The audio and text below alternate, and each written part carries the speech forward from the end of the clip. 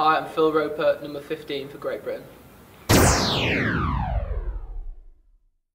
I'm talking today to Phil Roper from GB and England, and we're going to discuss his stick, how he sets it up.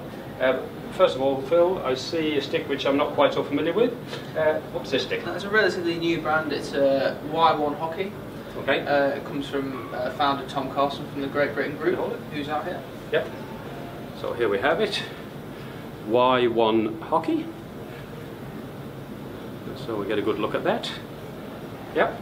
Okay. Thank you. This model is the LBX, which stands for Lobo, as most people play with nowadays. And then the X is the top of the range, kind of as nearer to 100% carbon as you go. Yeah. It's obviously pretty low bowed. I kind of helped a little bit with the design of the stick, so how we like it and what we're looking for really in a really nice touch shaped stick. What's the length of it? It's a 37.5. Okay, so just hold that up against your thigh, put it down on the ground there, just measure it up against your thigh there, just 1 second please. So I just want to measure that against your leg. That's a very handsome pair of slippers there. Okay, that's good. Let's just make that fix there. No, you just tee yourself up again here, just come forward a fraction. Perfect. Okay, can I just have a lend of that for a second? So let's just show this ball. So that's a relatively, oh, it's quite a low ball as well. It's got quite a kick in the head, as we can see. Yeah, let's show it this way on, that way up. So yeah, that's and then okay. Let's have a look at the strapping now. You've got different strapping again. So what are you using, and why are you selecting that particular kind of strapping? Yeah, so it's just the regular grip that it comes with underneath this, and then I've got a chamois. It's called Shamtec.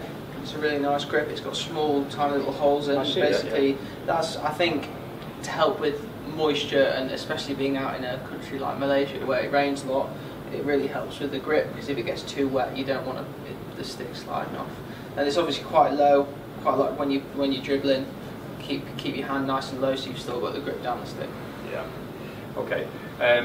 I'll just have a look at the end of the stick here, just give the folks at home a bit of a look at that. So we can see you've taken the cap off the end. There's one or two players I've seen who've done that.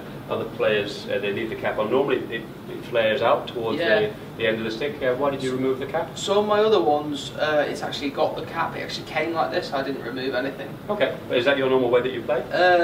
To be honest with you, it doesn't really matter to me. Some people say that having a little rubber cap makes a big difference. Yeah. To be honest with you, I don't think it does. Some people say that the rubber kind of helps with the touch of the feel. I'm not sure I believe in that type of thing. No. This is just a regular hard cap that it came. You get the two different options. Yes. I didn't select any of them. This is just how my stick came, because I say I'm not too worried about it. But some of my other ones do have the rubber cap, and I'm not sure I could really tell the difference. Just I've noticed, especially there's a couple of players in the Indian team, for example, Sardar and also Bobby Rupinderpal, and they actually tape the end of the stick and build up probably a 5 or 6 mil extra knob almost at the end of the stick to stop the hand from slipping off the end. Jamie Dwyer, for example, just exactly like you, he actually removes that cap and it runs away to nothing. Yeah. But most of the sticks, they have a little bit, but not much. So that you don't find that a problem. Never find as long as you keep hold of your stick, I suppose it's never a problem. Hopefully you don't see that tooth flying out my hands too much.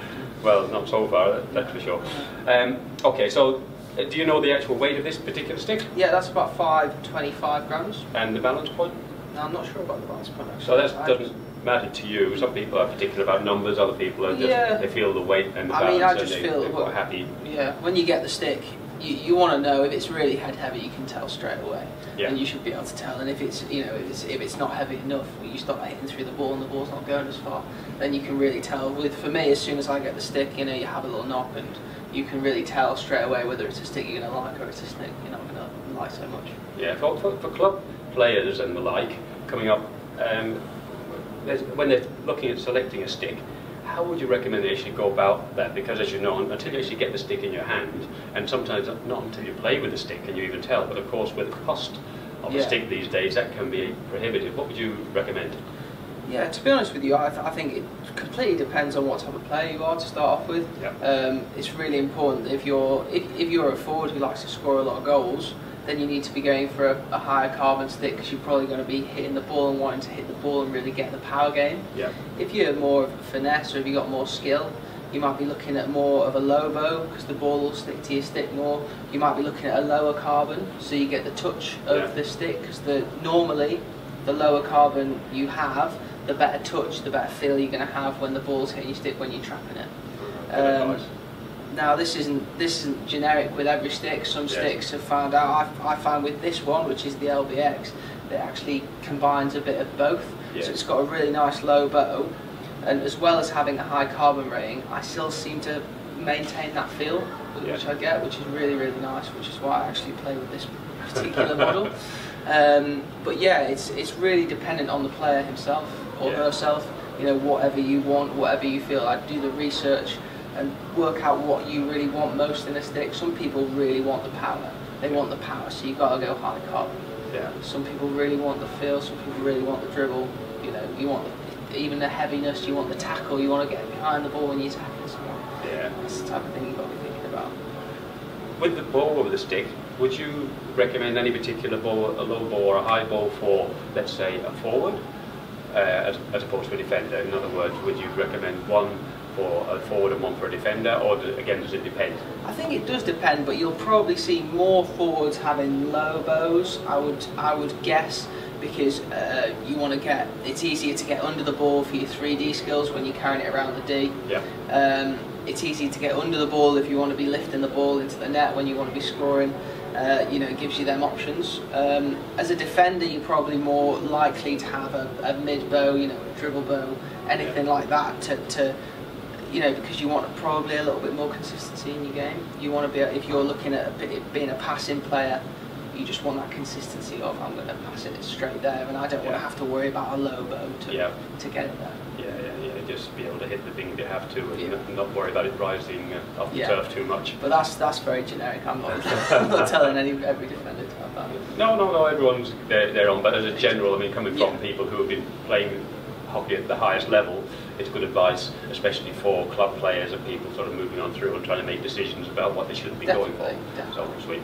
Okay, well, thank you very much for that, and good luck with the rest of the tournament. A good win for you guys yesterday, so that's 4 points on the board, 3 teams on 4 points now here in Malaysia. Yeah. So basically, it's game on from tomorrow by the looks of things, because tomorrow could be the decider. It's a big game tomorrow, though. Yeah. Malaysia, always fun to play Malaysia in Malaysia. Well, Malaysia at home, they are a force to be reckoned with. They succumbed to Australia yesterday. Yeah. Unfortunately, Australia generally has one bad game in a tournament, and that was their first game against New Zealand. So Malaysia was always going to suffer yesterday. Unfortunately, that's the way history tends to go. But thank you very much for that. That's all right. And we'll call that.